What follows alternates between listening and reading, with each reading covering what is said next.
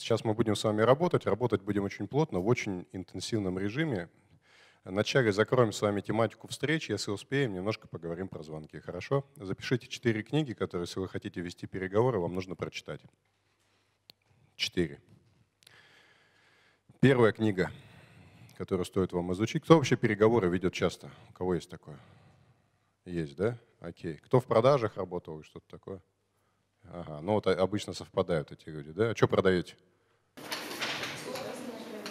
Собственное производство. Какие? Ага, еще?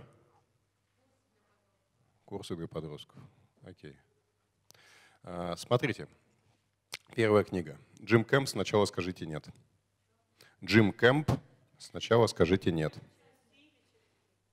Кэмп как лагерь. По-русски, по-русски. Джим Кэмп «Сначала скажите нет». Кирилл Прыгун написал небольшая книга экспертов, чтобы видео было. Вот, то есть мне где нужно прыгать? Вот здесь вот, да? То есть доминировать не надо. А сесть можно будет? Отлично, отлично, хорошо. Я просто не знаю, как у вас с экологами. Я вот пришел со стаканчиком, мне уже сообщили, что это я зря сделал. Угу. Значит, вторая книга, которую вам стоит изучить очень внимательно, Нил Рекхэм «Технология спин». Нил Рекхэм. Здесь писать можно? Я буду виден, да? Все? Я в клетке? Настя, подвези немножечко флипчарт, пожалуйста. Ты снимай его.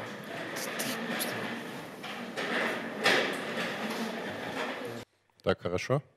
Отлично. Нил Рекхэм «Технология спин». Это технология, которая обучает лучших переговорщиков планеты, самых богатых корпораций, половина примерно обучает своих переговорщиков по этой технологии. Спин, S-P-I-N. Третья книга, которую я рекомендую вам, Гевин Кеннеди «Договориться можно обо всем».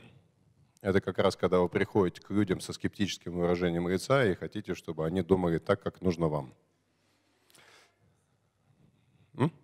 А я запишу. Договориться можно обо всем, Гевин Кеннеди. Более того, те из вас, кто напишет мне ВКонтакте, я вам подарю немножко книг для прочтения. Штук 300. У меня был шеф Игорь Ман, есть такой парень отличный в России. У него есть издательство Манов, Иванов и Фербер. Я с ним работал в партнерстве, правда, он не знает, что я с ним работал в партнерстве, но как бы это дело не меняет. У меня на визитке висело. Юридически все было правильно. И если вы захотите эти книги купить, то вам потребуется примерно 120-150 тысяч рублей. В интернете они продаются. Я вам их скину бесплатно, потому что мне интересно вкладываться в хороших людей. Договорились? Отписывайтесь ВКонтакте мне, Кирилл, скинь книги, или Кирилл, книги быстро, Кирилл, книги, слышь, книги, все сработает. Кирилл Давыденко, мои маркетологи работают над тем, чтобы я был самым популярным Кириллом Давыденко в Яндексе. Давыденко. Так, ну теперь перейдем к четвертой книге, которую стоит вам прочитать. Толковая книга по подготовке к переговорам. Книга называется «Как вербуют в ФСБ». 38 страниц предельно интересного текста про то, как выходить на любого человека. Там прям можно много чего схватить. Валяется в интернете, можно скачать, читать. Не знаю. Какой-то внутренний хороший человек, не знаю. 38 страничек всего, но по весу, скажем так, 10 томов психологии перевешивает, потому что там воды нет. Просто методология. Как выявлять, разрабатывать кандидата, собирать с него информацию, попадать в ситуацию, когда вы рядом с ним. Опаньки, так случилось, что мы вот здесь начинаем. Ага, привет. Это все вот в этих книжечках есть. И пятую книгу вам посоветую. Игорь Рызов. «Я всегда знаю, что сказать». Я всегда знаю, что сказать. Вообще, почему я вам сразу с книг начинаю? Была такая статистика прикольная. На американцах тестировали, опросили, сколько книг читает средний обыватель американский, сколько средний долларовый миллионер. У нас нет сегодня задачи из вас делать долларовых миллионеров, я таковым не являюсь, поэтому у меня никаких возможностей вас такими сделать нет. Узнали, сколько книг читает обыватель, как думаете, сколько? В год. 20 обыватель американский. 2 в год, я думаю, что сильно завышенный показатель, скорее всего, порно-журналы, комиксы с топочкой возле туалета, которые лежат, сложили, и вот как бы получилось 2 книги. Скорее всего, ни одной. Средний долларовый миллионер — 63 книги. Хотите быть толковыми, хотите развиваться быстро и быть эффективными, 1,5 книги в неделю must have. Поняли? Прям есть. Но только не Дарья Донцова, не Гарри Поттер там и так далее. По вашей специализации. Окей. Теперь, значит, с чем нам придется с вами работать? Есть 4 типа переговорщиков. На любом бизнес-тренинге эту картинку можно увидеть. Есть переговорщики, которые исповедуют интересы клиента. То есть Иван Иванович, конечно, Иван Иванович, да, Иван Иванович, конечно, ради бога, Иван Иванович. Есть те, которые гнут свою линию, интересы продажника. Ну, там, интересы клиента, интересы переговорщика. И есть 4 модели поведения ваших. И то, что я хочу сегодня попытаться немножечко шевельнуть в вас, это отношение к позиции. 4 позиции есть. Есть те, кто следует за клиентом и пытается ему нравиться, но когда вопрос острый какой-то возникает, переговорщика выносит просто волной негатива, он не способен задержаться. Их называют зайчик. Зайчик. Есть те, которые ведут переговоры очень жестко, дверь рухнула, клиент забился под стол, танк развернулся с подписанным документом и, проломив стену, поехал в следующий офис вести переговоры. Их называют танк или терминатор. Есть те, кто не умеет ни то, ни другое. Большинство из вас, похоже, такие новички. Новичок. И есть те, кто умеет давить на клиента и следовать за клиентом, и он называет профи или эксперт. Профессионалом на каком-то рынке можно стать год за 3. Постоянного совершенствования себя. То же самое, кстати, можно в отношениях в семье, там, отношениях с детьми, в отношениях с кошкой, там, что угодно. Понятная история, да? Значит, как идет рост ваших профессиональных компетенций с количеством попыток? Вот так не бывает. Этого нет. Рост будет идти вот так. Вначале мы понимаем, что клиент — это наше все, наш замечательный партнер. Когда очередной партнер вытирает у нас ноги, мы понимаем, этих сволочей теперь будем мочить, по голове клиентов падает, начинаем любить, потом мочить и так далее. Смена привычной модели поведения на противоположную представляет собой там, личностный рост и профессиональный рост практически в любой теме. Сразу открою вам маленький лайфхак. Я с этим столкнулся в 2008 году, когда приехал учиться тренингам в Москву. До этого я провел 800 тренингов, я считал себя крутым. Там со мной встретились ребята, которых я называю мои учителя, 12 человек, консалтинговая группа Руна, мега крутые ребята. Я тут же понял, кто учитель, а кто мудак. Прошу прощения за грубый термин, милые дамы, я был не учителем. То же самое, когда вы выходите на новый уровень, вели переговоры, цена сделки там 50 тысяч рублей, 100 тысяч рублей, 500 тысяч рублей, миллион, выходите на сделку в 10 миллионов. Все. Открывается новый уровень, и все заново. Минимальное системное требование. На предыдущем уровне вы были профессионалом, все, вы новичок. Но вас допустили. И здесь нужно учиться. Значит, почему я не могу вам сейчас передать всю систему работы в переговорах? Я дам вам сегодня всего лишь 15 пунктов. 15. Есть переговорщик-новичок, есть средний, есть эксперт. Не важно, о чем вы договариваетесь, важно, чтобы у вас были отработанные навыки. Отличный парень Нил Рэхэм, книгу которого я порекомендовал вам несколько минут назад, он провел исследование, самое масштабное исследование переговоров в истории. К 1989 году у него было 30 тысяч встреч, которые они с коллегами зафиксировали, запротоколировали, посмотрели, как они проходили, что делали лучше переговорщики, чтобы побеждать в переговорах, то есть заключать сделки, договариваться. Что делали средние, что делали эксперты. Новички там, они вообще редко чего-то продают или о чем-то договариваются. Средние специалисты иногда хорошо продают, потом что-то они расслабились, голод наступил, опять нужно продавать. Вот такая схема. Эксперты, они постоянно растут по экспоненте. С небольшими плато, когда идет стагнация, в этот момент понимают, что нужно учиться новому, идет дальше. Как вы думаете, какое количество моделей поведения отличает новичка от среднего специалиста? Сколько фишек не делает средний специалист по сравнению с новичком, или наоборот не делает ту фигню, которую делает новичок в переговорах? Сколько? Еще варианты? 115. Чтобы стать средним специалистом, вам нужно использовать 115 элементов по сравнению с тем уровнем, когда вы были новичком. Сегодня я расскажу вам, как заходить в кабинет, и более того, я вас потренирую, у нас будет на это немного времени. И я надеюсь, что вы навсегда запомните грамотный заход в кабинет, потому что у меня примерно 60-70% сделок заканчивается после того, как я выполняю эти 15 пунктов. Дальше мне только кивать и улыбаться. И подсунуть договор. Интересно? Да. Огонь. Хорошо. Отличие среднего специалиста от эксперта, если вы уже неплохо продаете, скорее всего, здесь есть такие люди. Сколько? Да, в количестве. 9. 9. 9. Всего лишь 9. Немножечко маленьких настроек. Сейчас мы попробуем с вами поставить базу, хотя бы вот эти 15 элементов воткнем в голову. Хорошо?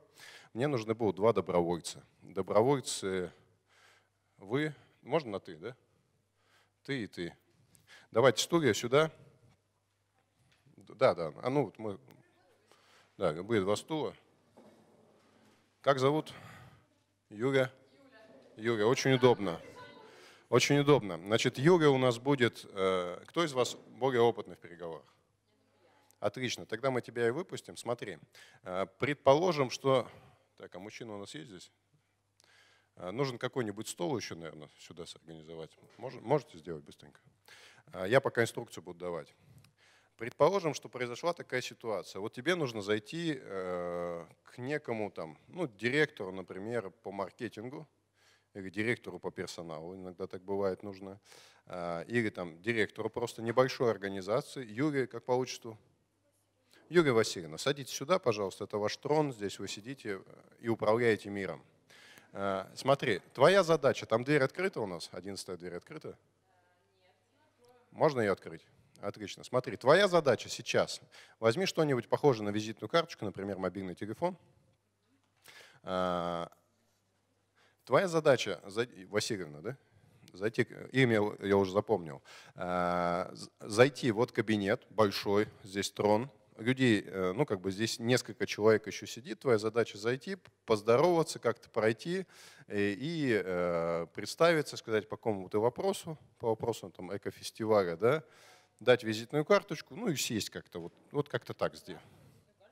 Я не знаю, вот ты сделай, как у тебя это обычно происходит. Хорошо? Давай. А все остальные превратились в мутировавших кактусов и наблюдают, но молчат. Все осознают, но молчат. Выпускайте участницу.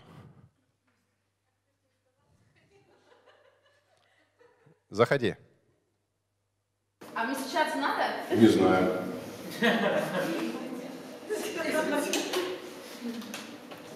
Все-таки не надо.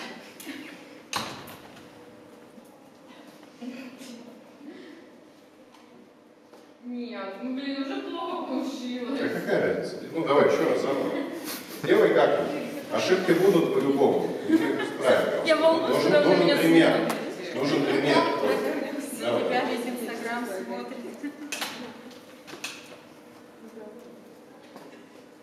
Добрый день. Юлия Васильевна, правильно? Да, вас приветствую. Меня зовут Юля, я организатор фестиваля. Мы с вами переписывались, созванивались. Где ваши партнеры?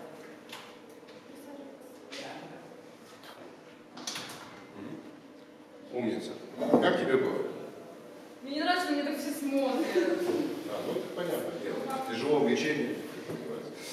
Как тебе было? Что-то неловкое, да? Большое расстояние. Большое расстояние. И что происходило в момент?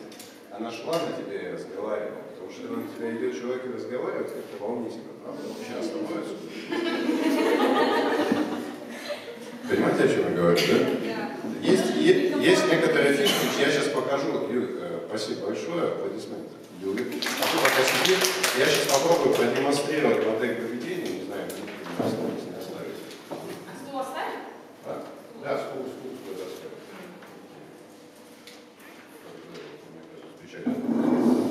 Ну, это будет моя визитная карточка. Давай, я телефон поставлю. Давай посмотрим, как это может выглядеть, хорошо? Пока микрофон с тобой. Я думаю, будет.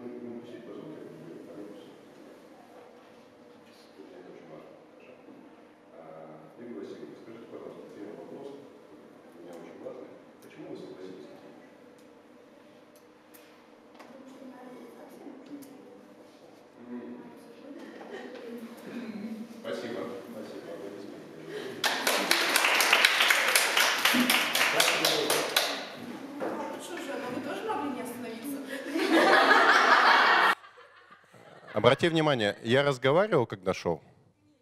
Нет? Я улыбнулся тебе там? Создал, ну, как позитивно, да? Угу. Понятное дело, что я не на пятерочку возможно. Ситуация сложная, куча народу там и так далее. Видеокамера идет, я тоже волнуюсь. Видишь, еще не научился за 600 тренингов по переговорам. Спасибо большое, Юлия Васильевна. Да. Стол пока оставим, они нам понадобятся сейчас. Значит, записывайте алгоритмику. Нравится алгоритмика? С этим можно к Путину. Лучший мой ученик, кстати, подписал у Путина проект на миллиард по молодежке. Было такое. В 2013 году на Селигере я его научил, как цеплять внимание ЛПР. Я не знал, что он так быстро это сделает, но как-то нормально. На миллиард подмахнул. Вот. И, в принципе, вот эта модель поведения, министры, короче, бизнесмены, депутаты, со всеми ими, эта модель поведения универсальная, она написана на крови. Подавляющее большинство тренингов по переговорам звучат следующим образом. Выглядите, пожалуйста, уверенно и улыбайтесь. И что потом делать, непонятно. Сейчас научимся. Пункт первый. Не стучаться. 3 восклицательных знака. Почему не стучаться? Если постучались, вы сразу фиксируетесь в подсознании человека как? Как зайчик. Запомните, пожалуйста, огромные кабинеты. Я веду, готовлю людей к переговорам на сделки до 5 миллиардов. Это мой уровень. И огромные кабинеты с Т-образными столами, там, ковер с таким ворсом по щиколотку, знаете, вот там. Картина, которая стоит дороже, чем твоя квартира, которая висит там в приемной возле секретарши. Ну, то есть вот все вот эти моменты делаются зачем? Чтобы вы в каждый момент с каждым шагом становились как бы все меньше и меньше и меньше. Понятная история? Задача любого переговорщика, который вас приглашает, сделать из вас зайчика. Подсознательно. Иногда очень осознанно. Один из моих товарищей, я в Москве некоторое время работал, 1.5 года жил там, один из моих товарищей был внуком генерала НКВД. Ничего, даже не КГБ, еще НКВД. То есть тогда он не был генералом, был там капитаном НКВД дедушка. Дедушка живой еще, все нормально. Хотя сейчас не знаю, но на тот момент жил. И вот история такая. Значит, в советское время КГБ, генерал КГБ откручивает ручку на двери своего кабинета, подходит к нему коллега и говорит: ты зачем у себя ручку откручиваешь отверткой? Говорит: ну как, кто-то заходит, ручка в руке осталась, зашел, уже виноватый. Вот ради этого делается все. То есть задача переговорщиков, особенно закупщиков, сделать так, чтобы вы были зайчиками. Тогда с вами делать можно на переговорах все, что угодно. Можно вопрос? Да. То есть как не стучаться, если тебе секретарь, допустим, сказал, что к вам идут? Или если вы пришли без приглашения? Если у тебя назначена встреча, запомни, пожалуйста, в свое рабочее время, на своем рабочем месте человек не может заниматься ничем таким, что приходилось стучаться. А кто в тебе сейчас разговаривает, скажи мне? Понятная история? Это очень здорово. Просто в детстве тебя учили быть доброй, мягкой, пушистой, и в учительскую стучаться, а еще и к родителям в спальню, там, при наличии последних. Ну, вот понятно, да, история? Вот ради этого очень много чего делается. Вся система настроена на то, чтобы вы зайчиками были. Хорошо, бреют хором по расписанию, держатся за ручки по команду, не держатся, когда не нужно и так далее. Отлично, ребята. Значит, первое, не стучаться, 3 восклицательных знака. Второе. Заходим, закрываем дверь. Ваша задача, ну, так как здесь в подавляющем большинстве милые дамы, ваша задача иметь модель поведения принцессы и королевы. Это прямая осанка, это улыбка, это внутреннее достоинство. Принцессы не стучатся. Понятно, да? Тем более королевы. Перед ними двери открывают. Понятно? Следующий момент. Оглянулись. Посмотрели 1,5-2 секунды на помещение. Даже если человек один, это время нужно, чтобы человек сориентировался, обратил на нас внимание. Понятно? Следующий момент. Добрый день. Если людей много, вариант А, где я могу увидеть Ивана Ивановича? Если человек один, добрый день, Иван Иванович, уточняйте, пожалуйста. Часто бывают ситуации, когда вы разговариваете полчаса, но не с тем.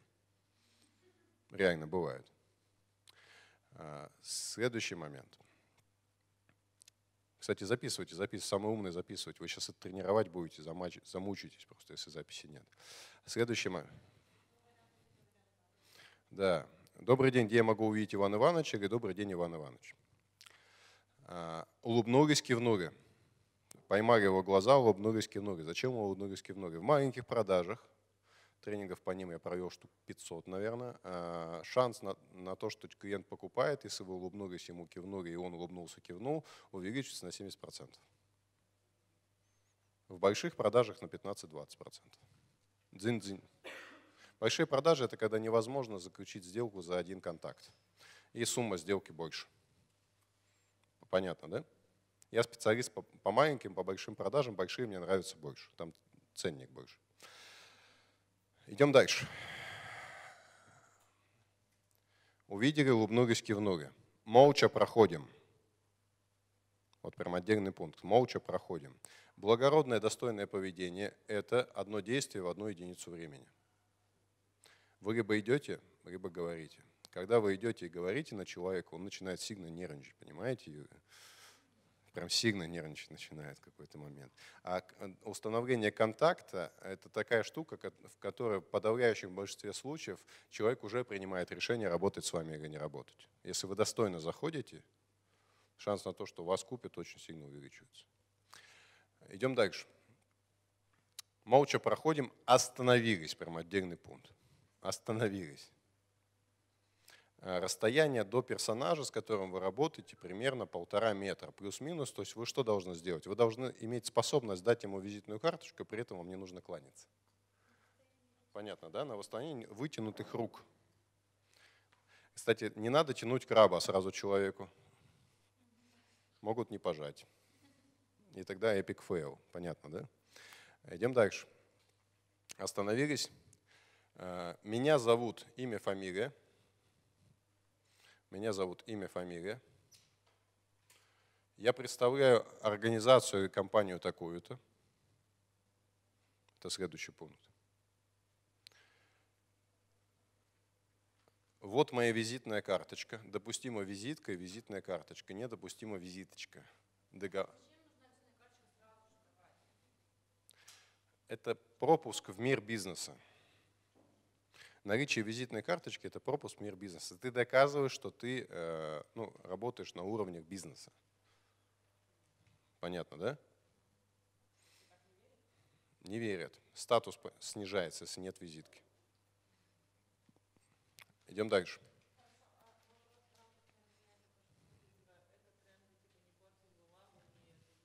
Можете деревянную визитную карточку. Там, если у вас по вашим религиозным соображениям вы шипите, рассыпаете в случае, если вы взяли бумажную визитную карточку, не давайте визитную карточку.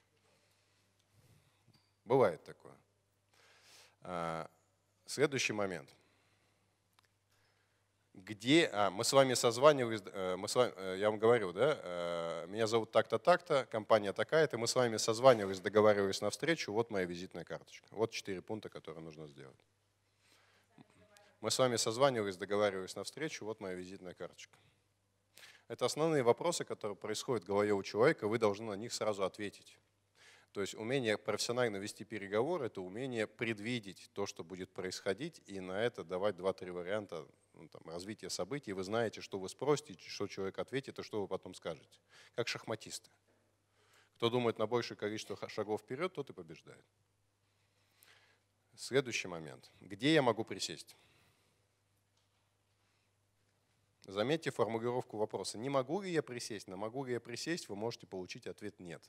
Например, я обучаю иногда закупщиков, иногда продажников. Это разные существа. Продажников я учу дружить с закупщиками, чтобы закупщики их любили. Закупщиков я учу не любить продажников, презирать продажников, не давать им руки, потому что это снижает цены при закупках. То есть приходит продажник, такой веселый, прекрасная компания, отличный день, говорит: здравствуйте, Иван Иванович, а тот ему руку не пожимает. И цена обрушивается просто в этот момент. Понятно? Я добрый. Я всем помогаю. Идем дальше. Причем иногда в течение утром я готовлю продажников, а вечером закупщиков и наоборот. Ну и те, и другие платят хорошо, почему нет. Идем дальше. Серы. Речь пойдет о. И обозначаю эту тему встречи, потому что, скорее всего, забыл уже. Речь пойдет о. Да. Следующий момент.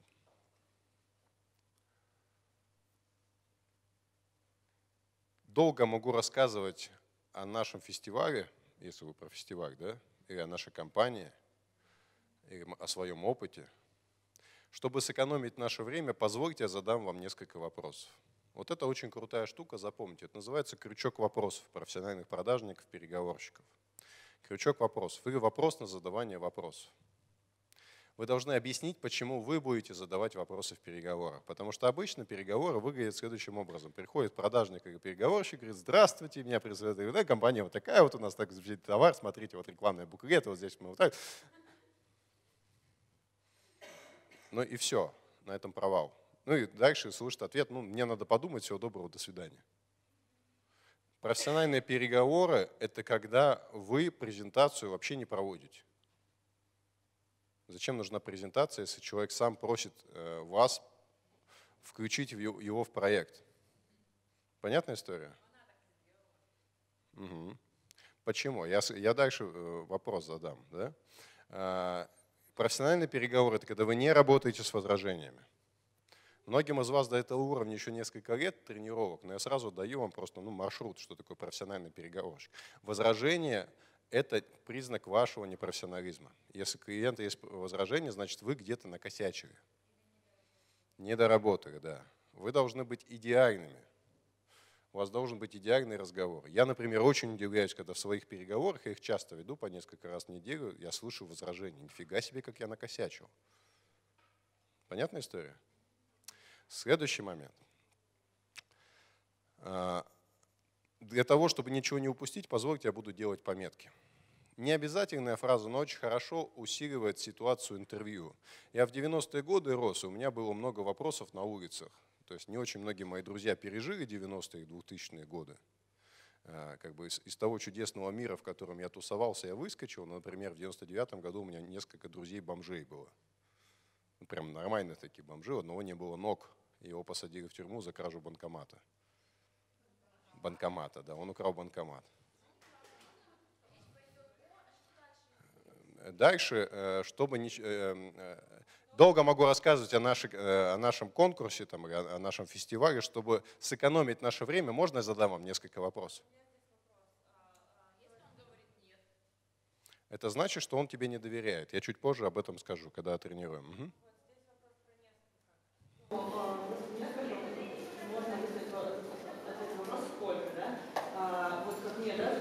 Спрашивают, можно сам поговорить 5 минут? А я говорю: а сколько на самом деле? Сколько времени вы хотите у меня забрать? Соответственно, можно ли произнести фразу, да? Можно ли задать вам 5 вопросов? То есть конкретизировать. Не надо. Ты будешь задавать не 5, ты будешь задавать намного больше. Будешь задавать намного больше. Твоя задача этим вопросом, я понял, что он тебя напрягает, этим вопросом ты переключаешься из позиции гостя в переговорах в позицию хозяина. Хозяин тот, кто задает вопросы. Гость тот, кто должен на них отвечать. Хозяин может ответить на вопрос гостя, а может не ответить. Гость не имеет такого права. Хозяин находится в сильной позиции, интересуется, а гость должен получать оценки. Гость выступает на сцене, хозяин ставит отметки. Когда вы приходите на переговоры, первое, что вы хотите сделать, заинтересовать человека своим замечательным предложением. Это не профессионально. Первое, что вы должны сделать, перехватить инициативу в переговорах. То есть позвольте задам вам несколько вопросов. Ну просто.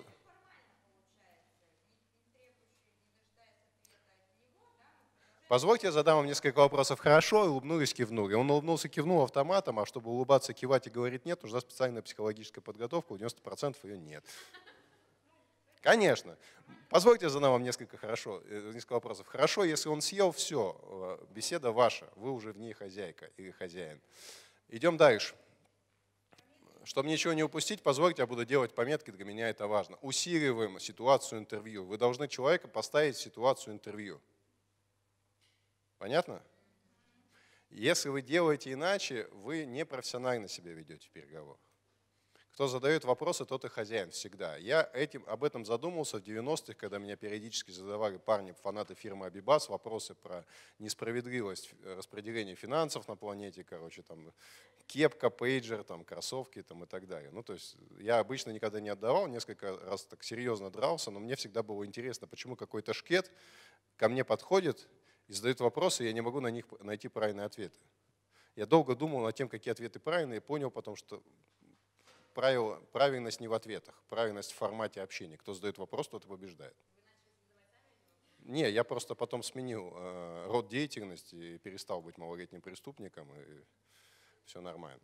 Значит, двигаемся дальше. Но это меня заинтриговало научиться вести переговоры. Когда получаешь от толпы в 15 человек после разговора, и когда ты как бы в разговоре не победил, то как-то вот возникает интрига и потребность. Идем дальше. Самый крутой вопрос, который вы должны знать, и это самый крутой вопрос переговоров, после которого происходит обычно все как надо. А почему вы согласились на встречу? Почему вы согласились на встречу? Здесь есть разные варианты, более жесткие, более мягкие. Если вы прям напрашивались на встречу, и вы понимаете это, то вы можете сказать: Иван Иванович, почему вы все-таки согласились на встречу? Если вы хотите немножко похамить, и вы чувствуете силу за собой, вы говорите: Иван Иванович, зачем вы захотели со мной встретиться?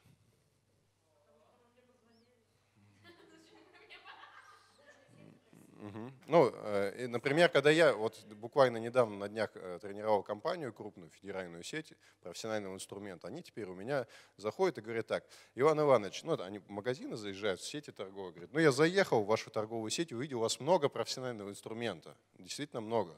Почему вы все-таки согласились на встречу с нами? Вам зачем?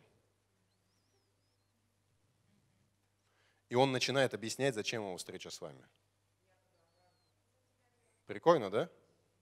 Это очень хорошо приносит деньги. Кто переговоры профессионально ведет, немедленно внедрите себе эту штуку. Это просто вынос мозга.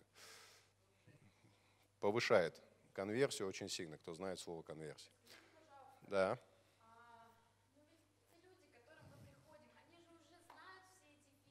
Да нифига они не знают. Подавляющее большинство людей, к которым вы приходите, дилетанты. А те, кто не дилетанты, они наслаждаются общением, им кайфово.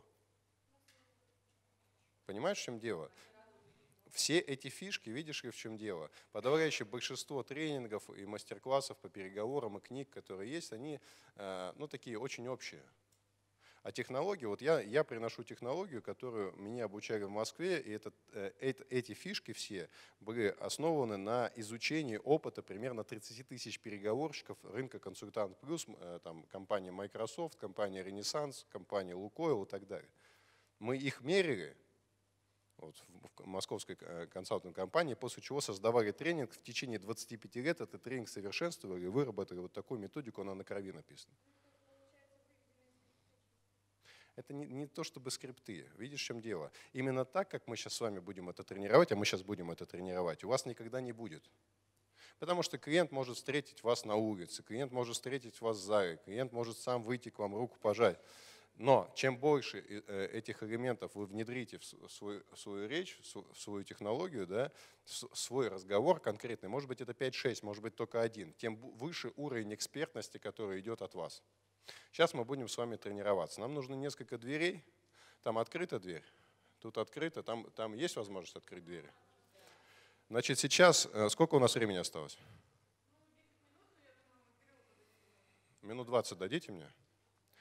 Вот. Для того, чтобы я просто люблю, когда со мной работа ведется, чтобы польза у вас осталась на жизнь. Не просто послушали, покивали, типа, о, прикольно, вопросы надо задавать, а чтобы в крови осталось. Значит, что мы сейчас будем делать? Вы сейчас объединяетесь в пары и распределяетесь по залу. Прям на стульях, столы можно просто стулья рядом ставить. И ваша задача найти дверь, возле которой вот та дверь, вот эта дверь, вот эта дверь и вот эта дверь. Вам нужно сидеть не не ближе, чем 4-5 метров от двери в паре. Быстро. Времени мало, давайте. Значит, сейчас сделаем следующее. Определите в паре, кто из вас первый номер, кто второй. Первые номера, поднимите руки, пожалуйста. Первые номера, поднимите руки. Отлично. Первые номера. Вы сейчас будете клиентом, к которому приходит переговорщик. Вторые номера будут переговорщиками. Значит, инструкция для первых номеров. Внимание. Первые номера. Ваша задача сделать так, чтобы второй номер выполнил все пункты нашего коварного плана. Соответственно, второго номера вы выгоняете за дверь, и он стоит там в очереди, как парашютисты, с интервалом в 5 секунд вторые номера заходят. Именно 5 секунд. Дверь закрылась, раз, два, 3, 4, 5 и пошел. Времени очень мало, обычно это упражнение занимает час. У нас 20 минут. Следующий момент. Человек заходит, добрый день, где я могу увидеть, все по технологии выполняет, конечно, косячит, садится, вы говорите, так, дорогой друг, вот здесь косяк, вот здесь косяк, вот здесь косяк, вон из искусства заново. 5, 6, 10, 15 повторений. Это нормально. То есть человек выходит, становится в конец очереди и работает по принципу барабана. Когда в течение 10 минут, а вам нужно очень быстро работать, ребят, обычно это занимает много времени, человек все-таки 2 раза подряд отрабатывает этот инструмент более-менее хорошо, вы меняетесь ролями, и теперь он вам мстит. Понятная история? Один и тот же человек одному и тому же человеку. Понятная история? Значит, на что обращайте внимание? Будут здороваться, открыв дверь. Будут идти и говорить, все эти вещи наказывать. Я периодически буду отслеживать косячников и выгонять прямо из искусства сразу же. Хорошо? Все, поехали. Вторые номера за дверь. У каждого второго номера своя дверь. Там, давайте. Как вам инструмент? Зашел? Это технологии, я за 17 лет более мощные прописанные технологии, отработанные, не видел. Значит, несколько моментов, которые вам добавлю. Первое. Так никогда не будет.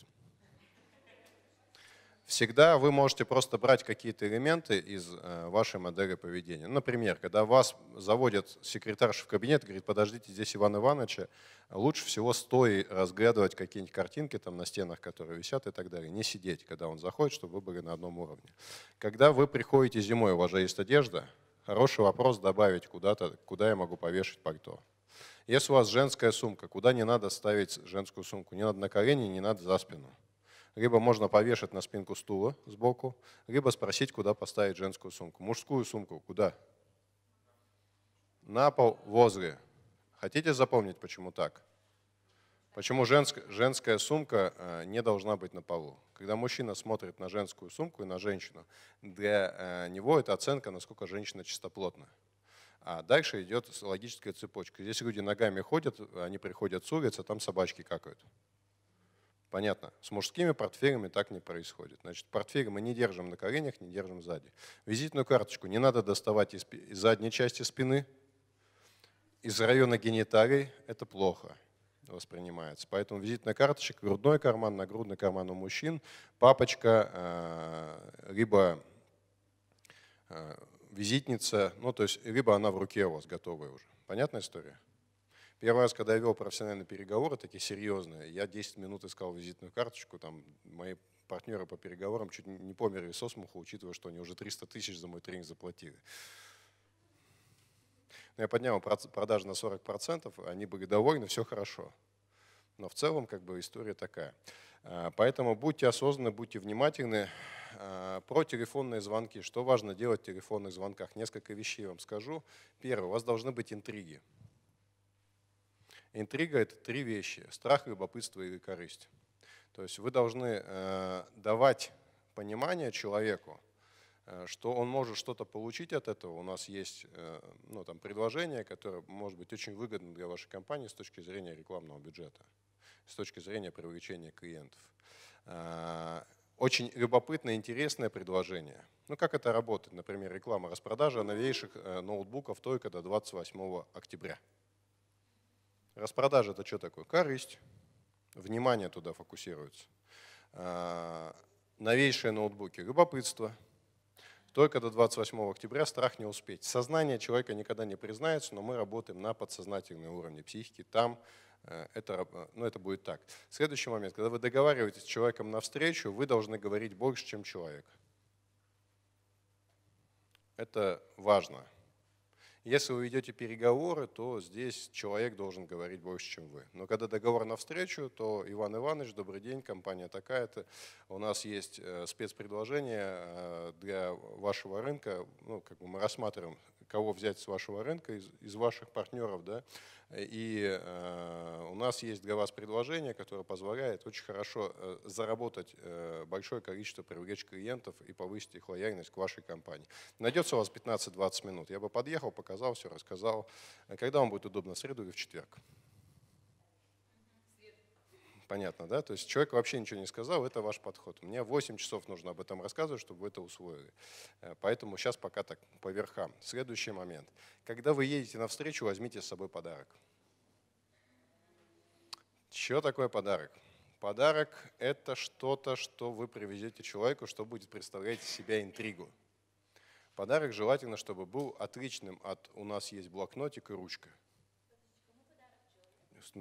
Тому, с кем вы встречаться будете. Если у вас эко-фест, логично, что это будет какой-нибудь мед, какой-нибудь там зеленый чай, что-то такое. Да? Они это очень любят. Меня недавно купили, есть такой отель «Мрия» на Черноморском побережье, такая огромная красивая конструкция. Я еще туда не заехал, но они меня уже купили. Флешку подарили с фотографиями «Мрии». Я вот эту флешку с логотипом вожу в машине, слушаю музыку и постоянно о них помню. А еще у меня есть мой ученик, они сейчас флешки делают из, задумайтесь, кости мамонта. Кости мамонта, их полно в Якутии, ребята из Якутии таскают грузы, у них там есть специально обученные друзья-браконьеры, которые добывают кость мамонта, обрабатывают ее и делают из нее флешки. Представляете? Это не подкуп, просто приехали, я вам подарок привез. Приехали, сразу сделали подарок. Но желательно подарок поговорили за жизнь, потом к делу. У меня просто ассоциация, знаете, Якубович там. А теперь подарки в студии. Баба Нюра принесла. Но ты можешь не нести огурцы, если у тебя такие сложные ощущения. Но я мог бы, кстати, я думаю, что мне уровня бы хватило поржать про огурцы. Да, вопрос. Разработали специальный чай для успешных переговоров. Дарим партнерам и рекомендуем дарить партнерам. Огонь, правильное решение, правильное решение. Ситуации напряг. Да, все хорошо. Я грешен из пластикового стаканчика. Нет, мы просто... Сжечь ведьму, да? Так, еще вопросы. Ответил он? Ну, это круто, молодцы. Это правильный подход. Еще вопросы? У меня вопрос касательно ведения переговоров уже со знакомыми людьми. Ну, тогда на здорово, Петрович, рад тебя видеть. Мы там супер-супер друзья, да? То есть у нас есть какие-то субординации, вы соблюдаете, просто как правильно нужно притянуть одеяло на себя. То есть чтобы человек тебя слушал, а не... Слушай, Петрович, я вот долго думал, у меня есть к тебе несколько вопросов. Можно задам? Ну все. И ты пошла задавать вопрос. Ну, то есть основная история, кто задает вопрос. Понятно? Вот прям это основная история. Это то, на что стоит обращать внимание. Это один из тех 9 элементов, про которые я говорю. Тот, кто задает вопрос. Понятная история? Значит, у меня к вам несколько такой информационных моментов. Зовут меня Кирилл Давыденко.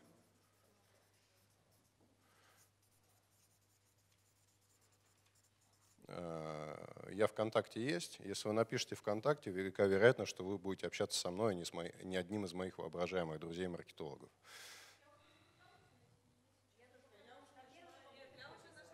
В Яндексе забиваете просто.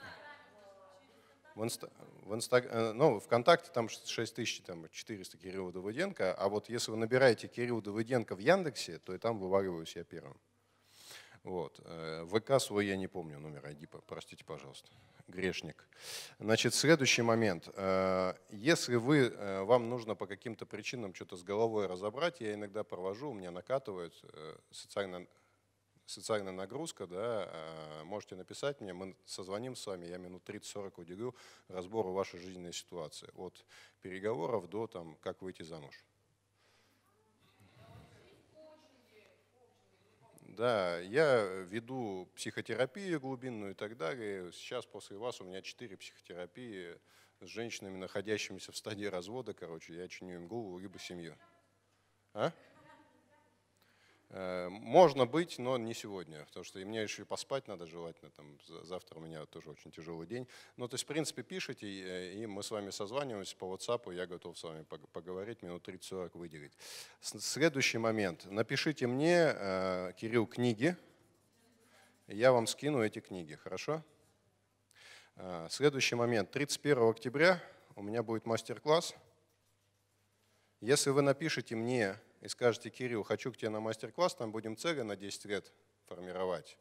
Вот. А вообще он стоит 500 рублей, но для тех, кто здесь на мероприятии, я бесплатно. Вам нужно просто… Он будет проходить на Горском 9. Сейчас скажу. 9, офис 40. Желательно меня предупредите о том, что вы там будете, потому что, ну, там может толпа набежать, да, например, просто по помещению не хватит. В 19:00 у вас будет возможность там 3 часа со мной поработать на тему ваших жизненных целей, там, куда вы двигаетесь, где вы находитесь, куда наступать и так далее. Ну, можем там пообщаться более-менее предметно, потому что сейчас у нас час времени, да, если вам ценно со мной поговорить, не вопрос. Миссия и целеполагание на 10 лет.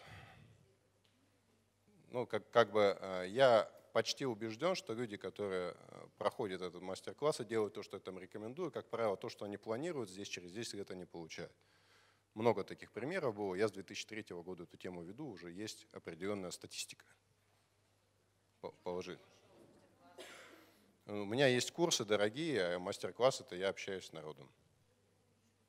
Вот. Потому что, ну, дорогой мой курс, он там даже не 50 тысяч стоит дороже. Полезно?